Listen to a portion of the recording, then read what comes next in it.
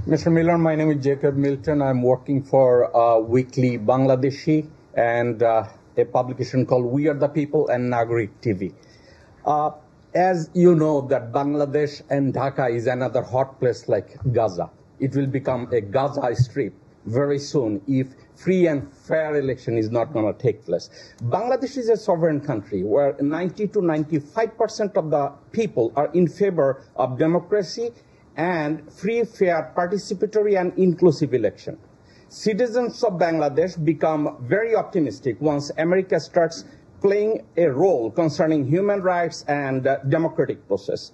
All major political parties except Awami League are working with His Excellency Peter Haas and other diplomats from other nations. Why must the US government discuss the Bangladesh issue with India? Does it not indicate that our country has already been sold to India by the current regime of Bangladesh? Does the US needs India's concurrence do anything in Bangladesh?